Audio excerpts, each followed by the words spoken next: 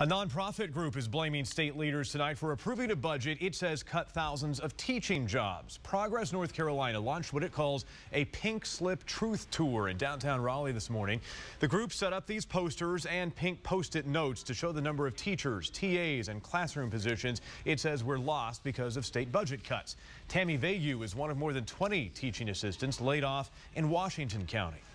I'm not young. I am an older person. I have grandchildren, I have great-grandchildren. And for me to come back and start a new career, for me to start a new job at this point in my life is something that's daunting.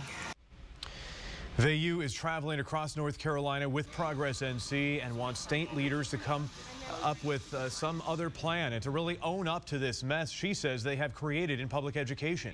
The nonprofit group is also calling on lawmakers who voted to pass the budget plan to admit to what it says is a broken promise.